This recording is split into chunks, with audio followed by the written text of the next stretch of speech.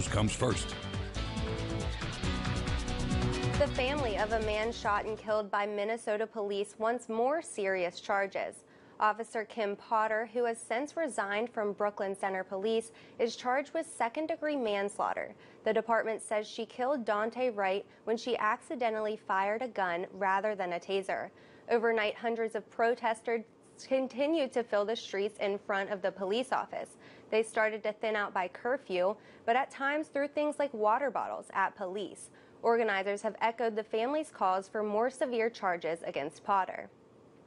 Just a few miles away, the trial of former Minneapolis police officer is wrapping up. Closing arguments are set for Monday in Derek Chauvin's murder trial. The defense rested its case yesterday when Chauvin said he would not testify. He is accused of murder and manslaughter in the death of George Floyd.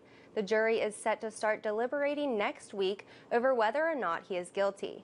Meanwhile, the city is preparing for once jurors reach the verdict. You can see crews putting in razor wire around the police building in downtown Minneapolis.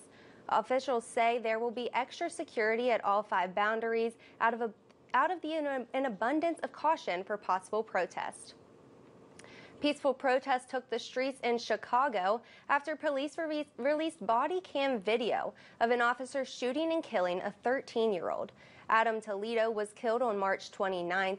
The video, which we are not showing due to the graphic nature, shows the boy with his empty hands up when Officer Eric Stillman shot him in the chest. New surveillance footage shows a wider view, appearing to show Toledo toss a gun behind a wooden fence before turning around to put his hands up. The officer shot him less than 1 second later. Even though Chicago officials braced for civil unrest, that was not the case overnight. Small crowds gathered to march in the city. Demonstrators called against police brutality. One activist saying, quote, "We have to protect our children all over this city." No plans have been made to resume, modify, or stop the wall construction at the U.S.-Mexico border. Court documents show the Biden administration is still working out what to do with the project. In a court filing, the Justice Department told the U.S. District Court the executive branch is continuing to work on a developing plan. The filing is part of an ongoing case challenging former President Donald Trump's national emergency declaration. Trump's emergency order allowed his administration to use government funding for border wall construction. When Biden was sworn in, he ordered a pause on all border wall construction plans. No timeline has been given for a decision on whether or not to continue with the wall. President Joe Biden is moving to speed up refugee admissions to the U.S. The president signed an emergency determination today, but he did not lift former President Donald Trump's low cap of 15,000 refugees for this year.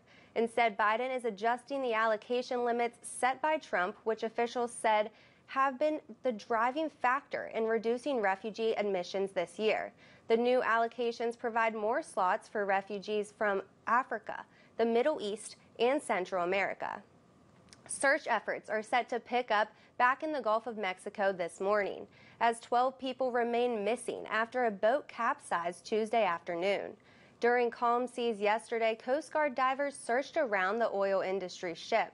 Authorities say the divers got no response when knocking on the hull of the vessel. Rescuers aren't sure if the crew might be stuck inside the boat. The vessel was flipped during rough seas and hurricane-force winds on Tuesday. So far, 6 people have been rescued and 1 body has been recovered. Turning back to the vaccines, researchers at Stanford Medicine and Cincinnati Children's Hospital say they've started testing for the Pfizer vaccine on kids as young as 2.